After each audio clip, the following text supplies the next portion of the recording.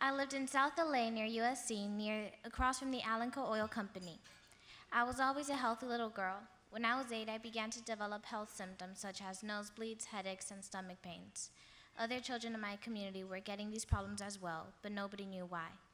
Sometimes the oil plant across the street put out terrible smells, but we didn't connect that with our symptoms. One night, the odors were so bad that my sisters, brother, mom, grandma, and great-grandma and I all had to sleep in one bedroom with our one air purifier on. It was awful. Usually my mom and my grandma are sitting there.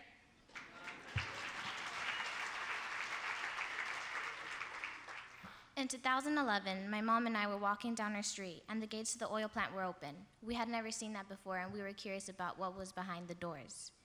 A friendly man who worked there invited us in for a tour, and he showed us the facility. The picture, okay. In the first picture, you can see how they have signs that say poisonous gas, and the pipes are behind them. But on the outside, where we live, there's no signs at all, only on the inside where they can see them. And in the next picture, if it comes up, okay. It's me and my mom walking home with a little jar that has oil that was in the oil facility with water. The worker explained to us that he had to open the gas valves every 10 to 15 minutes to release pressure and prevent an explosion. The minute he did that, I became nauseous and I had an instant headache.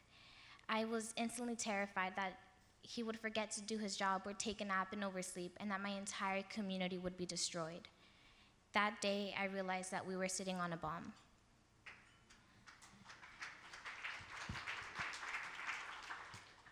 Our community realized that we are on a serious problem, and we started organizing ourselves. With the support of Esperanza Community Housing, we create a group called People na Pozos. Pozos means wells in English. One day, Alenco has a horrible leak, something similar like a Poro Ranch, but we are on South Los Angeles.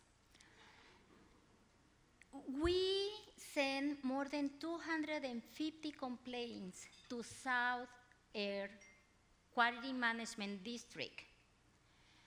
The inspectors came and they say they are doing the right thing, they are working on, don't worry about the emissions, are not dangerous.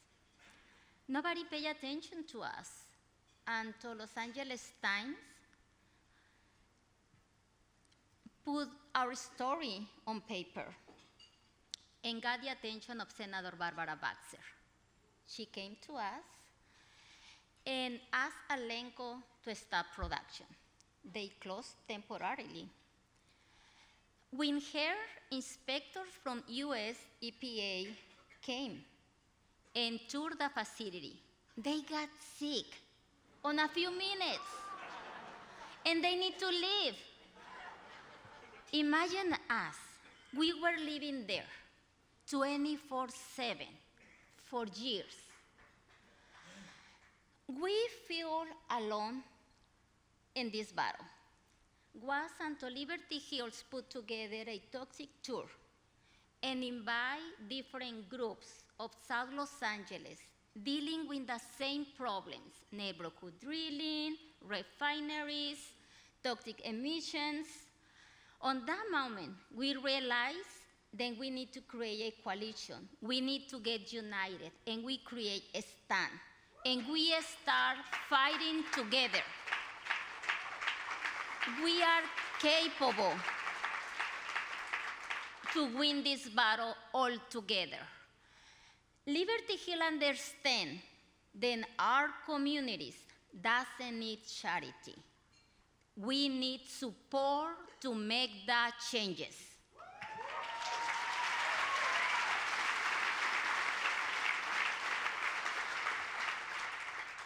I was always a shy little girl, and I never felt that I could make my own voice heard. But this experience changed me. Now I know that my words can make a difference.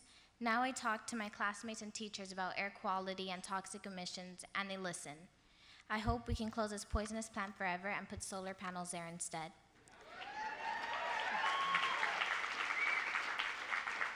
Liberty Hill helped us make larger connections and become a stronger voice for change. I then realized that being shy wasn't going to cut it. I realized that I had to be loud and show people that I'm passionate about this topic and what I believe in. You can't make change without making noise.